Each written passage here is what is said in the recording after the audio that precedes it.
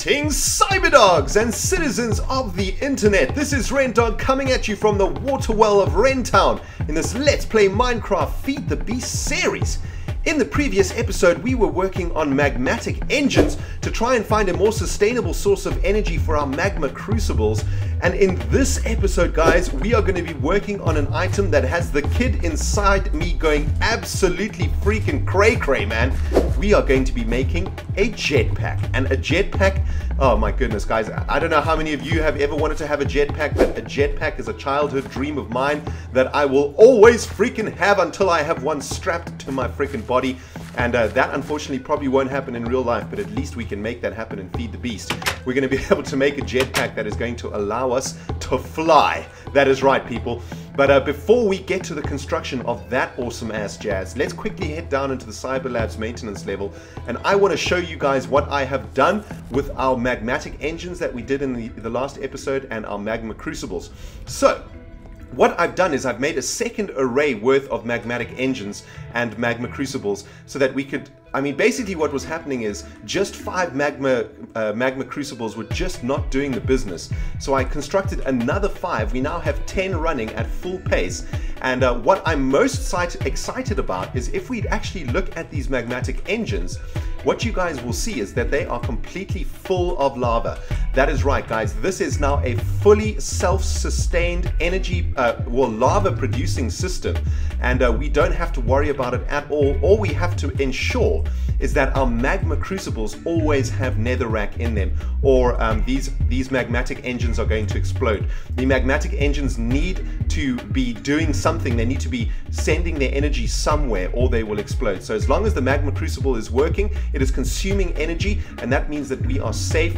And all we have to do to ensure that this system is self-sustaining is keep our magma crucibles full of netherrack. But as you can see, the magmatic engines are completely full, so when this magma crucible produces lava, a small part of it, as you can see, it's actually happening right now, goes into the magmatic engine, and because the magmatic engine is full, it then bounces the excess lava back into the piping system, which thus goes into our tanks. Now, as you can see, our tanks are filling pretty slowly.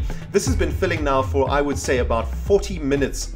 Between 30 and 40 minutes worth of filling. And as you can see, we're sort of halfway through the first 2 tanks, and then a third way through the second few tanks, and not very far on the last few tanks. So while there are 10 magma crucibles working at full pace 24 hours a day, they do not actually produce that much lava. And that is why we need to find a more sustainable source of lava in the near future, aka the nether. So our next major project, guys, is to figure out a way to get lava from the nether into these tanks and thus into the buttholes of our Squidwards. But I tried an experiment at the end of the last video, guys, and what I did was I actually drained our MFEs completely down to 0. And I did that by just turning on the quarry and leaving it for about 30 minutes. And what I've actually done, guys, is I've rewired the MFEs here. So what you can see is that the Squidwards are all connected up. So let's start from the Squidward room. I want to show you guys the rewiring that I've done of the Cyber Labs. So all of the Squidwards are now connecting and all going down one glass fiber cable. So all of the power that they're producing is going down this glass fiber cable, and this glass fiber cable is coming up over here underneath this MFE and then branching to all 6 MFEs. So the energy cables, so the energies that are bringing power to our MFE battery room are blue. So you can see I've painted them blue. And then what I've done is I've connected all of our MFEs with green cable, and this cable goes down into the Cyber Labs maintenance level, and then all of our machines are connecting to this main wire, which of course is sucking energy from all of the MFEs in this battery room. Now what I did was I drained the MFEs completely down to 0 by running the quarry. And at the same time, I let our 10 magma crucibles run always continuously, filling up the tanks again. So basically what I was trying to see was how much energy can we produce from our Squidwards from the moment that our MFEs are completely drained. How much energy can we actually pump into those MFEs? And basically the tanks were about as full as they are now, and I turned on all of the Squidwards, which drained all of the tanks, and I turned off all of the magma crucibles. So we got to see exactly how much energy we can generate between our MFEs being completely drained by the quarry. Now if we look into the MFEs, you can see that all of them, this one is completely full, this is 500,000, this is 500,000, and then the back MFEs are slightly less, 300,000, 200,000, 450,000. But there is around about, what, almost 30 million units of electricity, or 3 million units of electricity available to us from sort of one cycle of our Cyberlabs plant. Now what does the cycle mean? Well, the cycle means turning on the Squidwards, draining the tanks and recharging the MFEs. Then in the time that it takes the quarry to suck the MFEs dry, the magma crucibles will produce enough lava into the tanks for us to redo the cycle once again. So every now and then we have to pause for about 10 to 15 minutes to recharge our MFEs with the newly acquired lava. But essentially what this means is that our quarry can now run 24 hours a day, or for as long as we are logged in to Minecraft Feed the Beast, because we are able to ensure that our MFEs will always have enough power to run continuously. So I'm going to get the quarry going right now, and what we're probably going to see at the end of this episode is the need to turn on all of the Squidwards as the MFEs get drained. But our quarry is now running at full pace, as you can see, and damn, is this the Cyberlab starting to kick into full gear now, man. It is totally sweet. What isn't that sweet, however, guys, is that we still haven't really got anything that exciting from our recycling facility. I've moved some of the stuff out of here to make space, but I mean, we haven't really got anything that exciting. No diamonds, no really rare loots, no iridium or anything like that yet. But hopefully our recycling facility will start producing some excellent quality goods now that the quarry is capable of running 24 hours a day. And that is awesome. So this is our new magma crucible array. I gotta say, guys, it looks absolutely badass, man. Look how industrial it looks. I just absolutely love the look of it. I love seeing the lava come out of the magma crucibles and make their way down the pipes. I've spent probably an inordinate amount of time just staring at the lava coming out of these crucibles and traveling down the pipes and trying to go into the engines, and then skimming off a bit from the top of it. It's kind of like, we're kind of like honeybees right now, man. Just generating an excess amount of honey and just using that honey to fill up our tanks. And as you can see, guys, the tanks actually fill up pretty quickly. And of course, once these front two tanks are filled up, the back two tanks will start filling up. But you guys will soon see that as soon as the MFEs are drained, we'll just come down, we'll just turn on the Squidwards and get them all charged up again. And we're basically running a sustainable energy grid right now. And but as soon as we start plugging in the industrial blast furnace, or say we make electrical furnaces for the furnace room, then we're really going to start chewing through power. But as you can see, all we're doing now is chewing through one MFE at a time, and it does drain pretty quickly. It's about, what, 10,000 EUs a second, it looks like it, which is quite a lot, I think. But that's all good for now, guys. So, whew, man, I'm so glad that we eventually got that system to work, and I really feel like the Cyberlabs has come a long way now. We've got 6 MFEs that we can almost charge up to full. We've got a decent supply of lava from our magmatic engines and magma crucible setup. But guys, we need to make some freaking jetpack action, man. And I'll tell you why we need to make jetpack action. Number one, jetpacks are freaking sweet. And number two, we need to go do some exploring. We need to go do some jetpack fueled mining, so that not only can we sort of explore the giant ravines and float around them, much more easily, we're also going to be able to harvest all of the excess minerals and excess ores that we can see on the walls of the quarry, because obviously it's going to be really difficult to get to those ores manually, and with a jetpack it's much easier to mine the quarry. We're also going to be working in the quarry today, adding a few buckets of water to the corners of the quarry so that we can fill the bottom of the quarry with water and thus stop spawning of mobs in the quarry. And that was an idea given to me by one of you guys, so thank you so much for that awesome ass idea.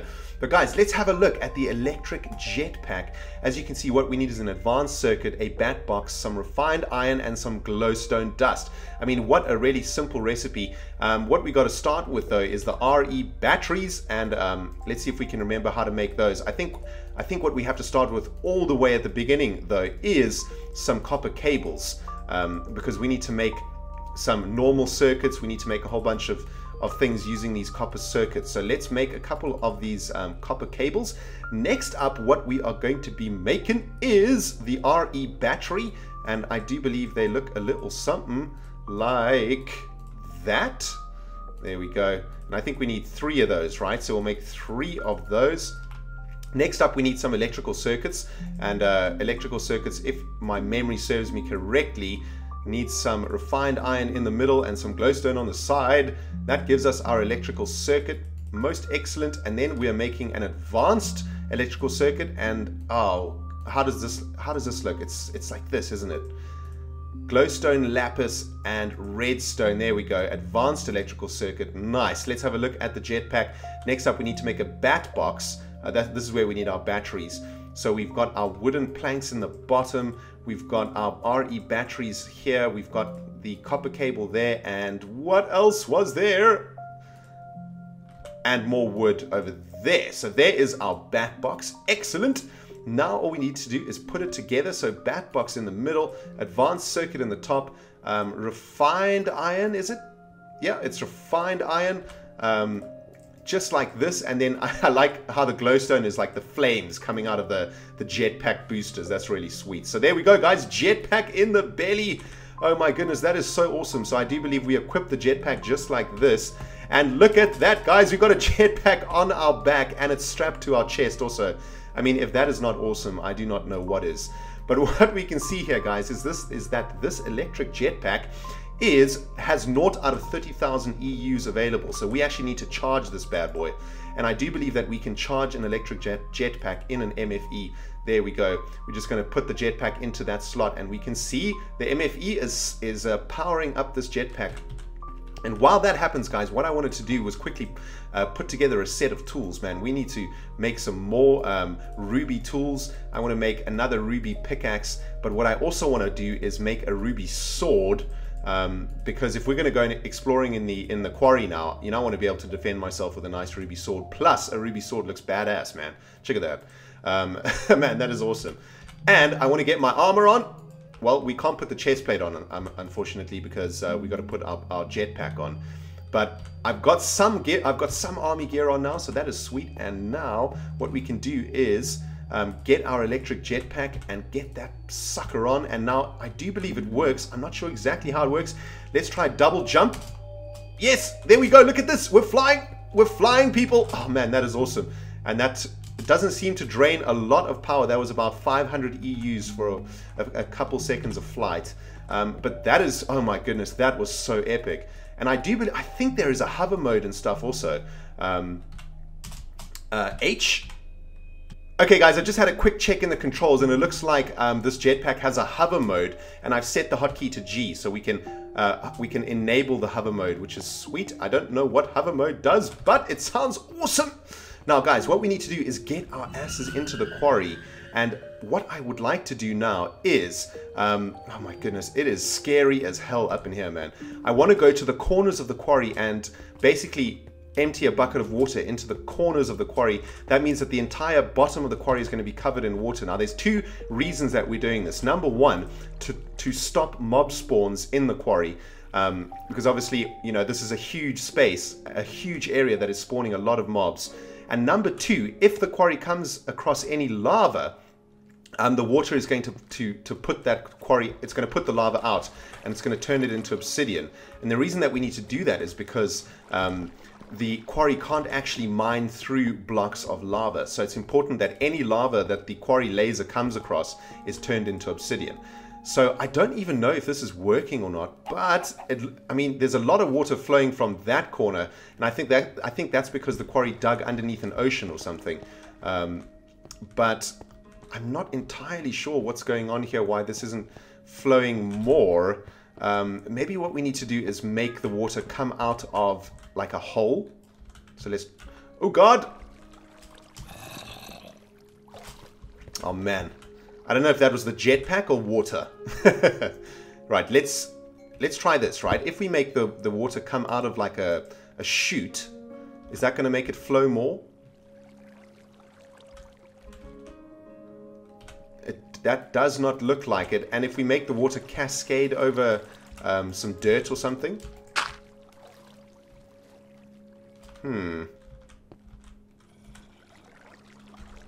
Well, this isn't quite working the way that I wanted to, but there's got to be a way to make this work, right? So check it out, guys. I'm in hover mode now, right? Because I've enabled hover mode. So if I hold down spacebar, it makes me fly a little bit. And, oh man, this is sweet. Check it out. So what I want to do is like try and make like a, I don't know, like a cascade or something. Oh my goodness, we're getting shot at from somewhere. From this skeleton. Take it! Alright, sweet. So guys, what we can do now is actually start work on harvesting the walls of this quarry, which is sweet. Okay, hover mode disabled. Yeah, hover mode is pretty hectic. I think I'm gonna have to practice a little bit more with with this this jetpack, and also obviously if you fall, you take damage. So that's obviously really dumb to fall. And I guess hover mode lets you not fall, right? So look at that. Why is that water taken so? Why has it gone so far? And my little squirts of water over there aren't working. So I'm going to enable hover mode when I want to travel over a distance, and that obviously seems to work pretty well. Let's have a look at this source actually, and have a look. Why? I mean, this looks like it's only one source over here, but it looks like the water is just going absolutely crazy, man. Look at this massive wave of water, basically, that that has come out of that hole, man. That is awesome. But oh man, this is so sweet. Jetpack for the win. It's actually kind of hard to mine with the jetpack because it acts like you're swimming, so you break through blocks much slower than you would if you were stationary. You know what I'm saying? But I've just had an idea, guys. Why don't we try? Oh, I shouldn't have broken that source of water, but why don't we try and flow the water down from the top, right? So why don't we flow down from over here, for example? Ooh, there's actually... What the hell? Man, these dudes are just having a swim. There's actually like a little lake up here that's directly above the quarry. So this might have actually done the trick. Well, it doesn't... That's the thing. It doesn't really flow that far, does it? Unfortunately. Okay, well, let's try on this side, shall we? Let's dig a little hole in the roof here and place a water source with our bucket. Oh, there's actually... What the heck? There's another lake over here. My goodness, man. What is up with these lakes? Why are they so infested? That's ridiculous. I can't believe we just busted into 2 lakes in the quarry, man. That was crazy. So that water's flowing down there, but that doesn't seem to be doing anything at all. And this source of water over here isn't really doing anything at all either. Well, I'm not entirely sure how we're going to get more water flowing in this quarry, but I think what I'm probably going to do is just add some more, water sources like this into the roof and just hope for the best. Wow, that's going to actually land on that Enderman's head. Blam!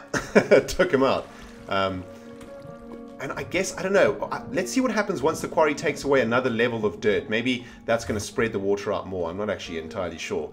But man, if you guys know anything about how to make water work in a quarry, do let me know in the comment section below, man. I would love to get the surface of our quarry completely covered in water without having to manually put, tons and tons of water sources pouring from the roof. But anyway, okay, awesome. We've got a jetpack. Let's see how much fuel we consumed there. So we consumed about half of the jetpack's fuel there just from floating around. And that's not too bad, right? And we can just, when we don't need the jetpack, we can just come and refuel it just like that. So that is sweet. But what I do want to check is how much energy we have consumed now that the quarry's been running for about, I don't know, it's about 20 minutes now. Let's have a look at our MFEs. Alright, so it looks like we're onto this MFE now. It looks like we've used up one MFE completely. Man, these jetpacks refuel really fast. That is awesome. And let's have a look how our quarry is going, man. Yeah, things are still sucking through nice and fast. And let's have a look at our chest. Anything exciting in here? Nope, nothing yet. But as you guys can see, I can literally just leave this quarry to run now, which is awesome. What I do want to do is go outside and do a little bit of a fly around. Let's disable hover mode. And look at this, people. This is awesome. We are flying way above ReNDoG, man. Check it out. That is so sweet. Nice. Oh my goodness. This is just so epic. Loving the jetpack. Thank you to you CyberDogs who told me about the jetpack, man. This is just like the best thing ever. Oh my god. This is so awesome. It makes you so like imbalanced, I guess. You know, it's like you're in creative mode or something, just flying around like a crazy person. But let's get our asses into this giant ravine over here, because this is going to make mining and stuff much easier too, which is sweet. And what's awesome is that we can just jump down, and just before we hit the bottom, we don't. Oh my god. Oh god damn it. Well, it was bound to happen at some point. And there is the beacon indicating where I freaking died like a noob. Oh, my bad. My bad, people. Oh, God. I literally just heard about 12,000 face palms happen at exactly the same time. My flat kind of shook. It's like a seismic wave across the planet as 10,000 CyberDogs face palmed at the same time, man. Oh, God. That was absolutely retarded. Well, I'm going to blame it on the fact that I'm still trying to learn how to use the jetpack, okay? I'm not entirely sure how a jetpack works, okay? So, forgive me for being a freaking noob. What the hell? Where did I get this ore from? Oh, right, that was from the quarry. Oh my goodness, my bad. Okay, so there we go, guys. Not too much harm done, other than losing about 36 levels, so that kind of sucks, but we weren't even using those levels for anything really, so you know, all good. But this just shows you guys how awesome the jetpack is, because we are now in this giant ravine, and it's just so much easier to do some caving, to do some, you know, some mining, collecting of some sweet ass jazz. So, oh man, this is going to be epic. I'm going to spend the next, I don't know, 20 minutes or so just mining out this giant ravine. Man, I cannot wait to see you guys in the next freaking video. And man, God, I can't believe I just died, man. I'm actually going to facepalm myself. Give me 1 second. I'm going to facepalm myself. Ow. Anyway, guys, this has been ReNDoG playing Minecraft Feed the Beast. We now have a jetpack. Look how sweet this is. Oh my goodness, guys, but I think I'm going to end the episode here. Thank you so much for watching. If you enjoyed this episode, hit that like button to show me the love. And if you haven't subscribed yet, man, why don't you hit that subscribe button? There is way more Minecraft Feed the Beast, as well as Let's Play Minecraft Vanilla, Let's Play StarCraft 2 Heart of the Swarm, as well as many other amazing games coming out on the ReNDoG channel this year. So why don't you hit that subscribe button to keep yourself updated. Guys, thank you so much for watching this video, and I cannot wait to see you in the next one, where we will hopefully not be dying. This is ReNDoG signing off, guys. We'll see you in the next video. Goodbye, my friends.